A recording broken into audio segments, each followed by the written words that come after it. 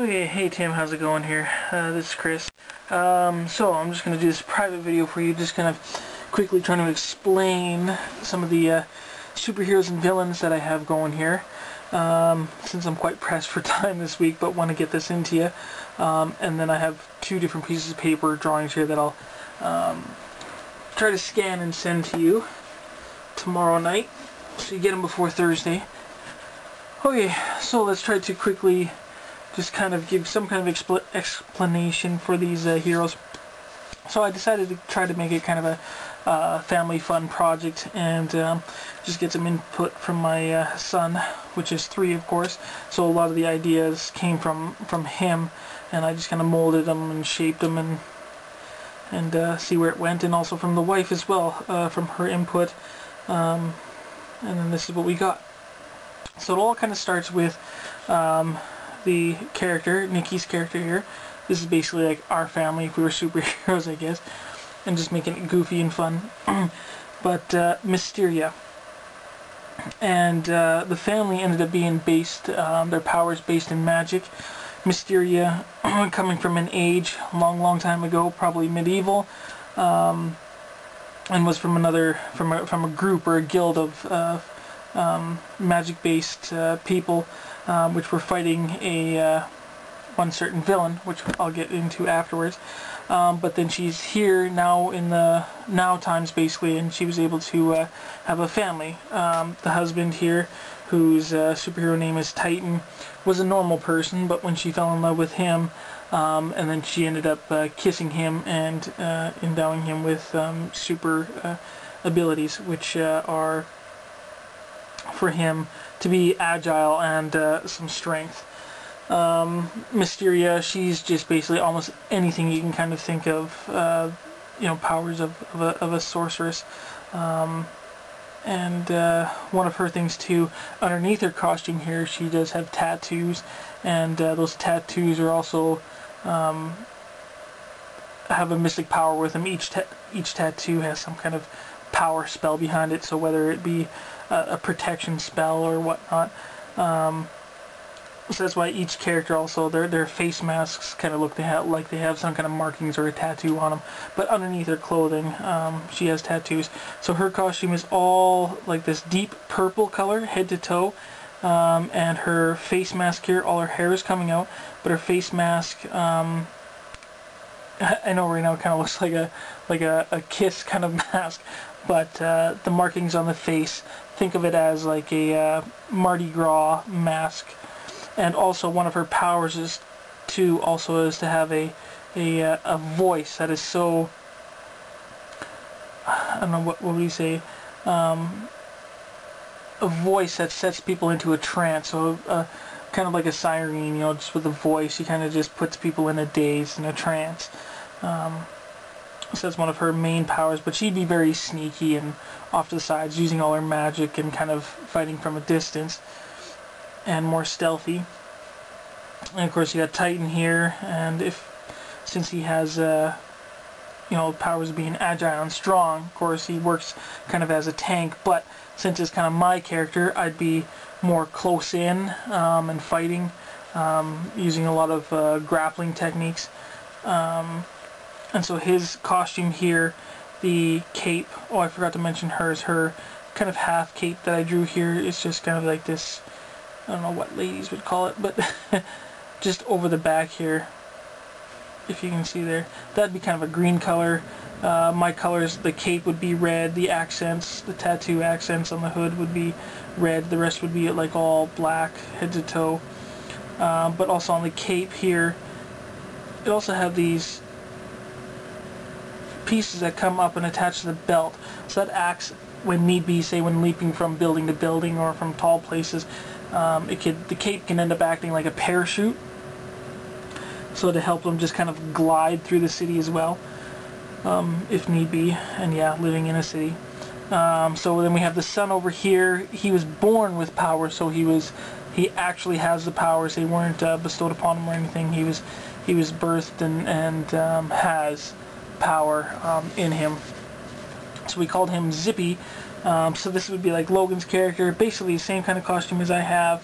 but different markings on the face, and he has this staff to help him. But he's very agile too. He's very strong, can pick up large, like strong enough to pick up a car basically. But he's very acrobatic and quick, and he would be bouncing all over the place, and he'd be more jovial in how he acts. And then we have our dog here, Kano. He'd be the Kano, the canine of chaos, and Mysteria would have given him powers as well. And he would have very strong teeth, according to Logan, and so a very powerful bite, but also a percussive bark. So very percussive bark, able to shatter the ground and blast through walls and things like that, and knock over enemies. So they would always be teaming up. Zippy and Kano would always be together. Basically, Kano would be his protector as well. Okay, so we got that. So then the villain, hopefully that's enough information. So the main villain, and here's some of the backstory, and their main nemesis, right here. This is Orc, or the Orc. Very large, tall, thinking like a 10-foot, I don't know what you call it, like just a very hairy beast. He's a large orc. I mean, that's what Logan named him. And then Nikki said, say orc with a K. So, but just very tall, very powerful, just a heavy, stomping beast of a bad guy.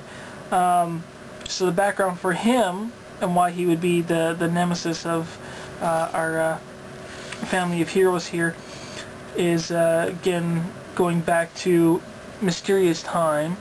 He would have been a warlord back in his time, but he was very strong man, but thin, but strongly built, and very smart and cunning, and commanded legions of goblins and trolls, but despised them very much as well, just used them without any care to them as well. So very cruel tyrant, and basically he was taking over the lands of where Mysteria lived. And eventually Mysteria and the group of some of the other wizards that she was in a guild with was finally able to defeat him, but they took away his sword, and they couldn't completely destroy him, but they pulled all of his essence of what made him that ruthless tyrant and put it into the sword. So, say his how he was before, looking like a normal person, being slim, and some of his mind, took away some of his mind from him, so now he's just kind of a half-wit beast of sorts. But where he would be is in his mind, is where when he's trying to think of something, he's just not quite there. Like, you can kind of remember how he used to be, but not, when you forget a name and it's on the tip of your tongue. His mind is always in that kind of haze. So he kind of gets things, but he doesn't, and he kind of knows he has to go back for his sword to get back all of his power.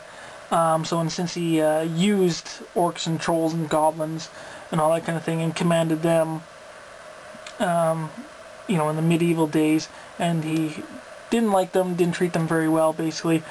This was part of that punishment as well, him becoming kind of like this large, the king of orcs, the orc, as well. So he still holds the sheath, though, and he uses this as a weapon. Well, this would be the sheath of his old weapon.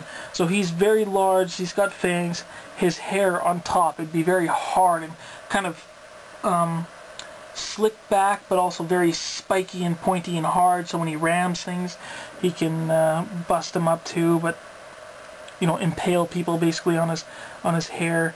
He's got kind of just this gross brown skin, lots of hair, lots of fur. He's wearing this leather belt with these other large leather pieces in front, and then like a fur loincloth underneath. and all this hair on the arms and everywhere. So that's why Orc would be their nemesis. So they always have to protect the sword, the Orc sword, so that he doesn't gain back his power and be able to basically take over the world, or you know, the land nowadays. So there we go. So hopefully that's enough information for you, Tim. Hopefully you can kind of put that all together into our YouTube comic book community universe that we're making here. And yeah, so I'll just try to scan these as well for you tomorrow and send them to you. I know they're so rough, not hardly what I could probably come up with, but it was a lot of fun to do. I do kind of like how Orc turned out, though. I thought that was kind of neat. Alright, so that's that, Tim. I'm going to get out of here and hope you like it, and I'm really looking forward to this project coming together and see what really what happens with it. Another awesome, fun community project, Tim. Talk to you later. Bye.